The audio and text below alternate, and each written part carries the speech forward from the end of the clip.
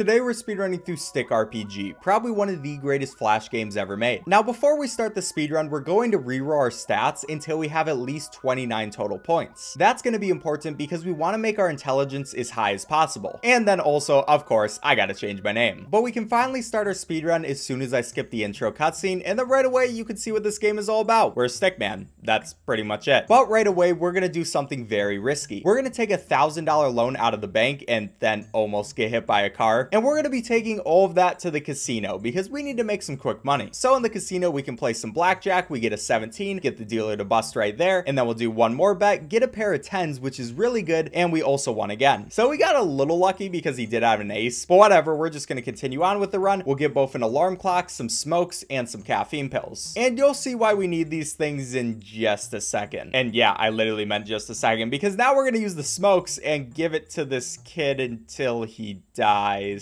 Yeah, that's kind of sad. Please never smoke anything. It's not worth it. But then we're going to get on our skateboard, which we just got from killing that kid. And we're going to be increasing our intelligence at the university before going to bed and then doing it all over again. Oh yeah, we're also going to have to repay our loan. Right now it's $1,021. So that's nice and easy because we only took a day to repay it. And now it's time to go back to the university. And this is pretty much all we're doing for the next little while. We're increasing our intelligence and banging our head into a desk. For some reason, this increases your intelligence.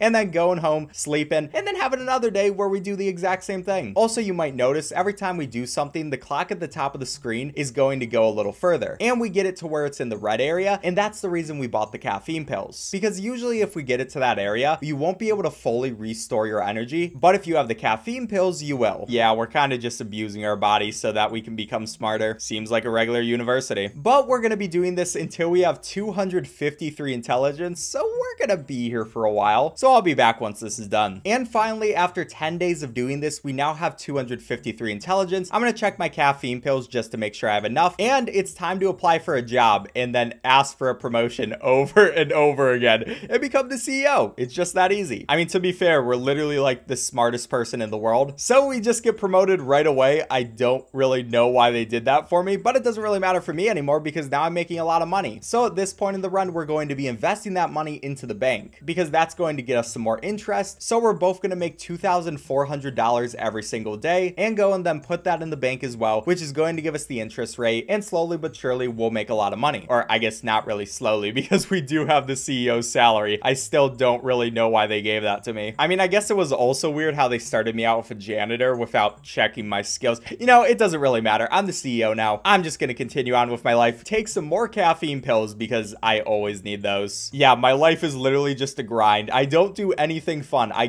skateboard over to my office building. I work until I'm exhausted and then I put all my money in my bank, go back to sleep, do the same thing all over again. This is literally the Sigma grind set. One nice thing you can say about me though is I'm a very eco-friendly CEO. I'm still riding a skateboard even though I am the CEO. So, you know, I'm probably a pretty good guy. Besides that one time I killed that kid. But we don't have to worry about that. That's all in the past. Now, after a bit more working, we're going to be able to take out all of our money and buy a bigger apartment. Then along with that, we can go over to the store and get both a coma snooze bed and a computer. Oh yeah, I just realized I forgot to say what speedrun we're doing. We're doing the 100% speedrun where we have to buy everything and also become president. So at this point, we're going to keep sleeping and then using our computer, and it's time to invest in stocks, which literally how stocks work in this game is the minimum price each stock can go down to is $1. So we're pretty much just waiting for a stock to get down to $1, investing in it, and then continuing. So like right here, we see that our stock raised in price, but it's not good enough to sell just yet. So I'm just going to go back to work, get a little bit more money, and then hopefully I'll be able to invest soon. And this is literally just a strategy. It's back down to $1. We're going to buy some more because it is literally impossible for it to get any lower. And yeah, it might be gaming the system a little bit, but it's also kind of weird how their hard minimum is $1. So I'm not really going to lose any sleep over it. But just like many things in this game, this is literally just the grind we do. We wait until it's really low price, we buy a bunch of the stocks, and we continue on with our life. Right there, I actually messed up. I didn't do the math correctly, but that doesn't really matter. We were able to buy a lot more stocks, and we're just really hoping that this price will double and then go back to $1, and then we can double it again. But right now, we are not getting the greatest luck in the world because, I mean, I'm still having to go to my job as a CEO. I don't want to do that. I literally want to do nothing. I don't know why this game is making me do all this. Like, again, it's at $1. $1. I guess I'll buy more stocks, so that will be nice in the future, but it's kind of annoying. I mean, at least finally it went up to 1.5. Like I said, all we wanted to do is go up to 2. So what I'm going to do right here, I've made enough money as a CEO. I'm just going to kind of sleep and then wait for it to go up. Yeah, I'm literally just being full degenerate. And then finally it makes it to 228. So we're going to sell every single one of our stocks. And that's going to make us a ton of money. And pretty much we're just going to do the exact same thing over again. So we'll wait for that one stock to get down to $1 and then we'll buy it again. And it did right away. So even though we didn't get the best RNG at first, this is actually some pretty good RNG and we should be able to save a lot of time. It goes back to 186 and it made it up to $2 right away. So we're going to sell every single one of our stocks. And yeah, it's pretty much just make some more money. It's very easy. I mean, this is pretty much how life just works anyway, isn't it? Now we want to get up to about 700,000 total dollars until we can continue on the speedrun. So I'll update you on any interesting points and we'll just continue on. Okay, there we go. MLG is now back down to $1. So we're going to buy all that we can and hope it gets up to $2 as fast as possible. We also could wait for it to get up to like $3 or something like that, but it's also a lot more risky if we do that. And also, okay, our stocks are not doing the greatest in the world, but there it goes. It's now up to 205. So we're going to sell all of those stocks. And we also saw that a different stock is now down to $1. So right away, we can go and buy that one. Literally gaming the system.